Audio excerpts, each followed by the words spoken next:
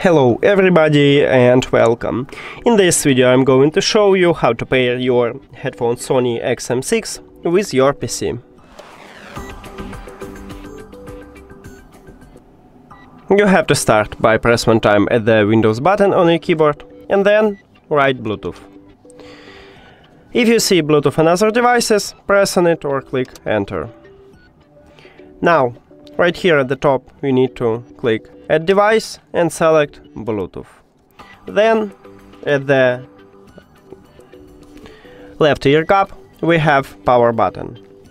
You need to press and hold it until this light flashes blue. And firstly it flashed blue, but it's because it turned on, and then we need to again wait for it. Here we go, and now we just enter to prank mode, so we can add it to PC, and we can see it as a device list. Tap on it